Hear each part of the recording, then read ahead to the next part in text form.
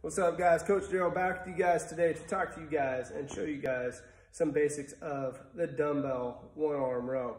Now, when I do dumbbell rows, I'm going to use a bench or a box, somewhere to place my hands when I do the row.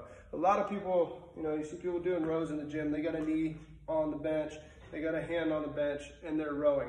Now, that's an okay position. I like to teach people a little bit different when they row.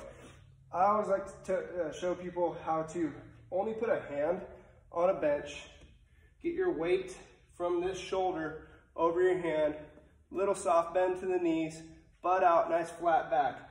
Now, I have my dumbbell set up here. When I pick my dumbbell up, I want to get my shoulders square to the floor. When I row, what I'm trying to do is drive my elbow back, squeeze my lats, and bring my shoulder blade in. Okay, now I'm going to pull this dumbbell into my cage right underneath my armpit here. So I'm going to pull, get a nice squeeze, and then it's going to be a nice controlled lowering phase of the row. A lot of times you see people doing rows is they start to put a little too much English on that row, and you'll see this shoulder dip, twist, turn, and it's like this big yank motion like they're trying to start a lawnmower.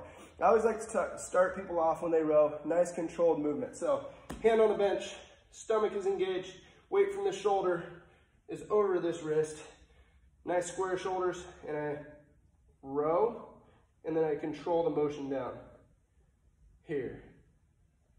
Okay, so it should be a nice smooth movement to start.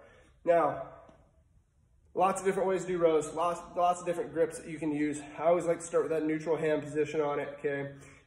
Just some basic pointers of that row. If you guys have any other questions about it or how you guys can vary this, please let me know, and I'd be more than happy to answer any questions you guys have. We'll talk to you guys soon. Have a good day.